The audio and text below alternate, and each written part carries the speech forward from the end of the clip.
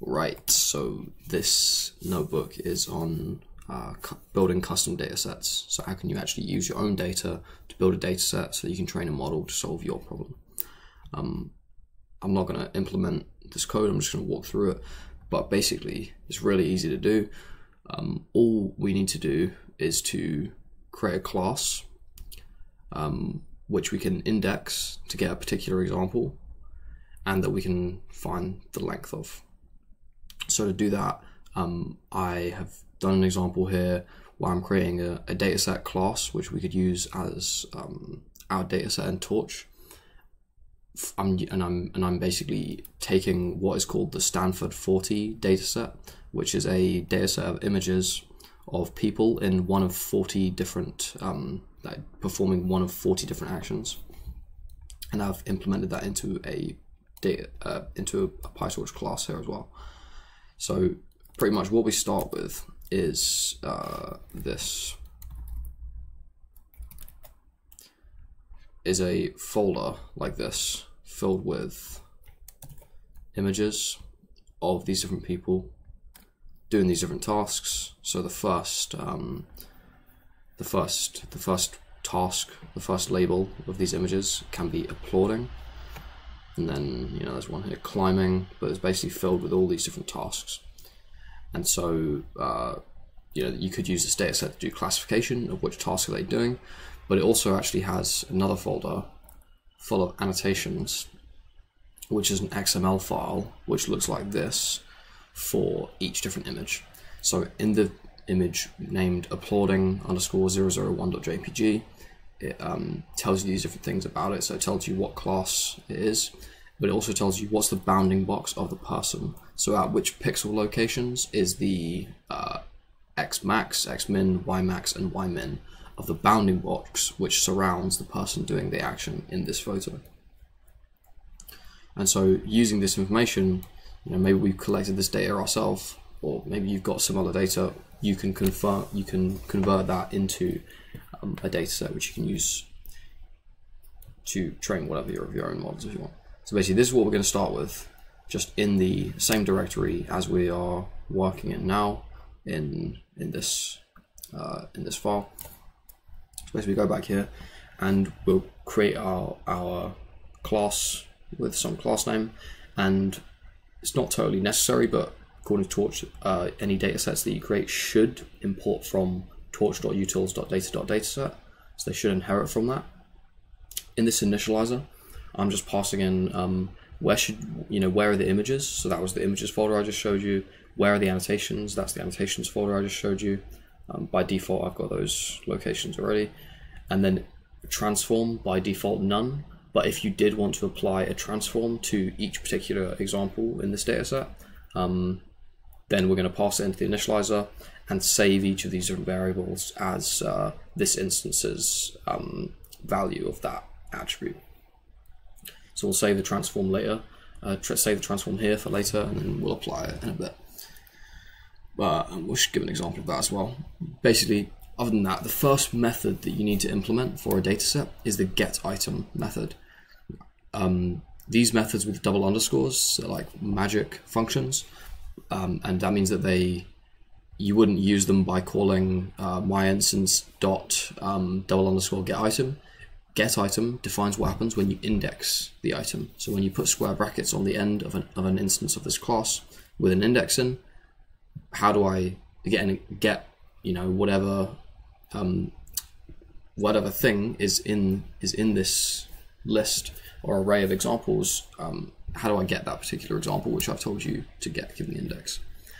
So what it means is that we can use our data set like this. So obviously this will be us initializing the class, and this is what we can do when we've implemented our getItem method. It means that we can index our instance of that class with these square brackets to get a first example. And so basically you need to define your own getItem methods that take in that index and return what you actually want from it. So in my case, let's just walk through what we're doing. So when we initialize it, I am basically looking in the image directory. Yeah, I get that image directory. Then I list what's in the image directory. So I list all of the file names, and then these will be all of the image file names. Then I sort them alphabetically, and then I put them in a list where I join the directory name with the image name for each of them, so that I end up with a list of all of the relative file paths to those images which I'm trying to get. And so basically when I try and index this instance with some value, I get the image name from that this instance's list of the image names, and then I get the example at the particular index, which has been passed into this function, which is when I call this. And then I'm using PyTorch image library's image class to open the image. So we'll open that file path. It will actually get the data. It won't show it. It will just get the data from it, so that we have the image data. And then once we've got the image, that's one of the things that we're going to return. But before we return it, we're actually going to check, does this instance of this dataset have a transform? And if it does, then we're going to apply the transform to the image. You could also apply a transform to maybe the bounding box. That's the other thing that we're going to return. But in this case, I've just applied it to the image. So let's talk about exactly what that transform might be now. So again, where we define the transform is in the initializer. We pass the keyword argument transform when we initialize this data set. So that's what I've done here. So we initialize the data set, and then we pass it in that keyword argument transform. And so here I've used transforms.toTensor. This is a class from Torch Vision Transform, so Torch computer vision library for transforming different inputs. And this one transforms it from a PIL Python image library image into a tensor. So when we first when we get this image here, this is using that image class from PIL. So this image is a PIL image, and then we're going to apply this transform, which if we've got Torch transforms.toTensor, it's going to transform it from a PIL image to a Torch tensor. And so the output here will be a tensor. So the other thing that I'm returning from a data set when I do this get item is that I'm doing all of this stuff here to get the bounding box, which has the center x, y, and width and height coordinates of the bounding box in the image. So the way I'm doing that is I'm similarly using the index to index my list of annotation names, which are just the file paths to all of these files here. So I'm just doing the same thing as I was in the images file, listing all the examples there, and then getting the one at the first index. I'm just getting the file name at the first index for these annotations too. That's what I'm doing there. Then I'm using this library called ET, which is for parsing XML, which is why I showed you one of these examples look like. So basically we're going to parse the file with that annotation name, and then in that annotation tree, this XML object, we're going to find the object. Let's have a look at that again. So in this line, we're going to find object, and that is, we are going to get this tag. So we're going to get everything inside here, and then within that, we're going to do .find bound box, which is here, and then this is going to basically be the XML for this region in here, and then within there we're going to do the same thing to find the xmax, ymax, xmin, and ymin. And so note that's not what I actually want to output. I want to output the x center, y center, and width and height. And so here I'm just transforming those values into the width and height and center positions, and then I'm normalizing them so that the values for each of these coordinates is proportional to the total size of the image, not absolute. And then I'm just packing those into a tuple and transforming them to a tensor, and then returning both of them. So that's basically the main method you need to implement if you're making your own data set, is just how do I get an example from this data set. So you need to define get item and then specify what do I do with that index to return an example at that index.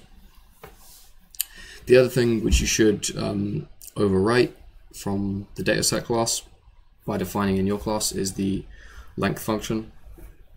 And this should just you should just be able to use this to query how many examples are in my data set. In our case, it's pretty easy. We just list how many different names of images are in this data set. Cool. So then I have I've made these helper functions here. One is to show the image, and that uses this unpack bound box function here, which basically takes in the center x, y, width and height dimensions of the bounding box, and then converts them to xmin, ymin, xmax, and ymax, because that's what PIL uses to draw. That's what coordinates of the that's the coordinates that PIL needs to draw a rectangle.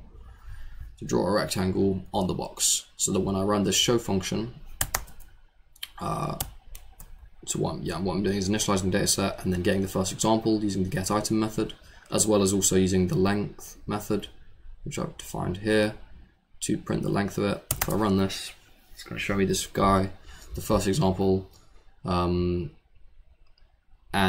I've drawn that rectangle to highlight where the region which I should actually be cropping, where I should be detecting the object is in there. And it's printed us the labels there as well. So this is the printed bounding box there. And that's it. That's basically how you make your own data sets. Really easy. Just inherit the dataset class from Torch and then overwrite the getItem and the length methods.